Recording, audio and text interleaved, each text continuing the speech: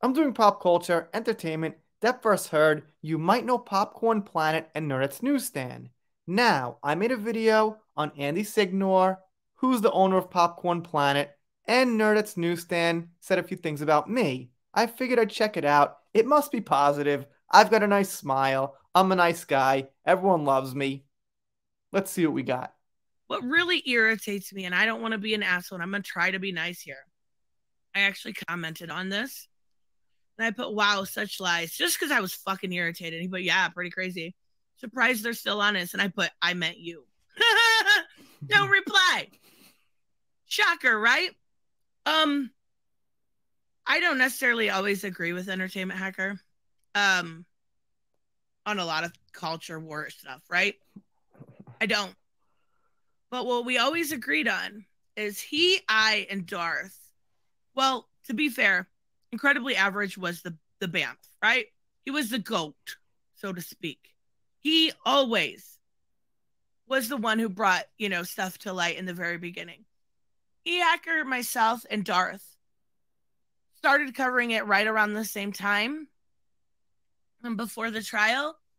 And it would always be a joke like, oh, you got to it before me. Oh, you got to it before me, right? It was always just something. And I had a lot of respect for both of them because we were all working on the same thing. A lot of people started covering it after.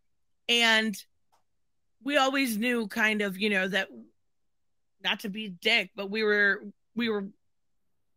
very close to some of the first people covering this on YouTube. It sounds like an ass, but I'm just saying, love me some Darth. Yeah, he's awesome. I know he got, okay, there's another one I mentioned earlier when Joseph Morris, I said, was monetized. Darth got demonetized too. There's another one. I forgot about him. What are you guys saying about the Morris guy? Oh, he's fucking sicko. But this frustrates me because this community, for what it's worth, is supposed to be about victims. That's how it started. Didn't matter what gender they were victims, right? And you were supposed to do the right thing. Why doesn't that apply across the board? Well, okay. First of all, I didn't know that Andy Signore was guilty and convicted and was actually found to be the abuser or found to have committed what was accused on him. Now, I don't think he was. I could be wrong. So, what Tristan is about to say is correct. She says that I might not have done my research, which I don't do too much of. I'm more of a personality guy. You might know Jeremy Griggs from Geeks and Gamers. I'm sure some of you do, some of you don't. But what Jeremy does is he makes like 5-minute videos and hits the news as fast as he can and makes videos as fast as he can. Now, some other YouTubers on his level do like scripted videos, they think about things, they dive deep into the same subjects.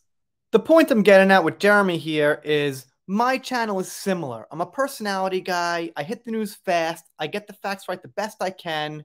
And my strategy is quantity over quality, basically. But you'll get a good piece of the news and you'll get the main facts. And I try to get those right. That's all I do. So, if somebody knows that Andy had a police report filed, a medical report filed, there's audio or video or something incriminating, tangible I didn't see, I'll be happy to feature that. But without that, I don't know. But let's keep listening. And trust me, I'm not really mad or serious here, but I just had to say that one thing. Couple of serious points, but I'm really not that serious. This is kind of fun to see Nerdettes talk about me. I'm kind of honored. Because there is one person that may be a bigger name in the community. If you find out something bad about them, why doesn't that apply to them too? My guess, and I can't say I blame him for it, and I don't want to necessarily be mean to E-Hacker. I was just really disappointed, but my guess is that if he were to speak out against it, he's afraid to lose. He is afraid to lose subs and views. And I'm not saying that in a mean way, right? Not at all. Because I lost I know I lost. People said they unsubscribed. I didn't actually see it in my like, you get a thing in your analytics that says how many people subscribed that day. I didn't actually see the evidence of it, but people said they unsubscribed, and that could be. And I'm sure that's what he's afraid of.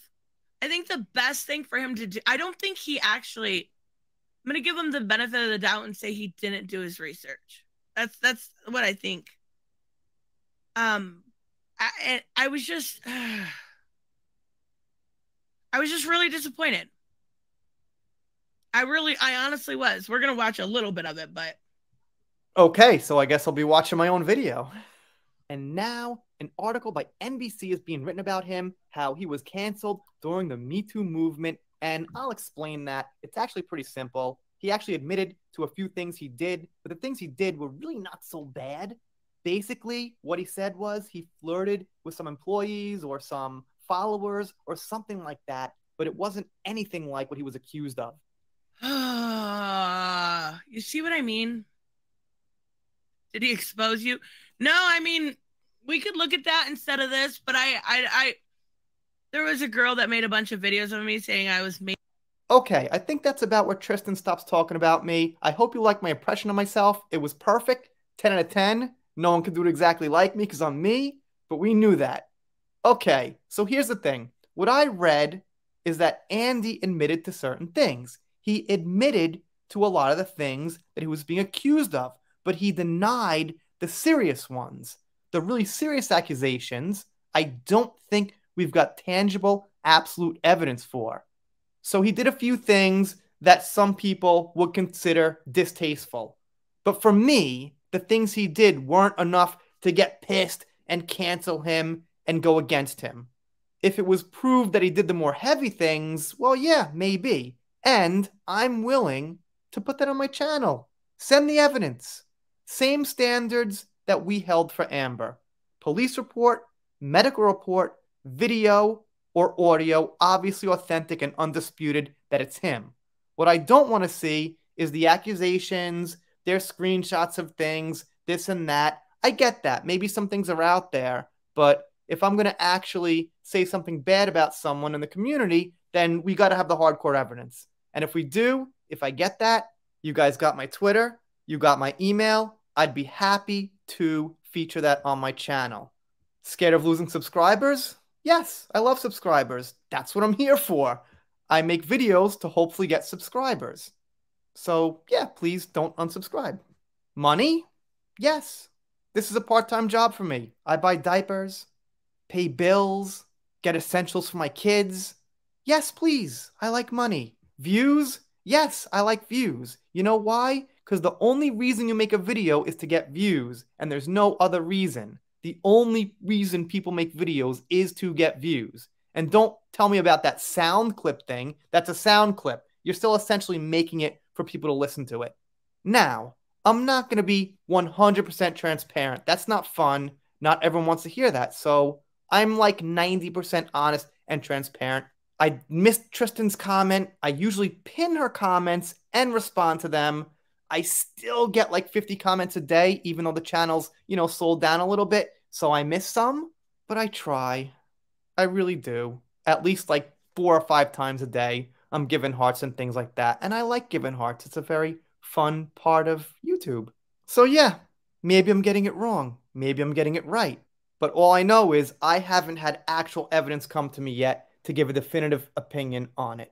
And what I did say at the end is that I got to judge Andy on how he treated me personally, which was good. About 3 or 4 months ago, he mailed me out of the blue, let's hook up. Can we collab? Anything you need? That kind of thing. I never talked to him in my life. So what he did was he saw my channel around. He saw me supporting Johnny. He had probably 300K subs at the time and said, oh, I'll shoot this guy a mail, see if he, wants to collab or something. It wouldn't bring him any big subscribers or anything. His wide-scale audience doesn't really know who I am. Not really. It would mostly help me.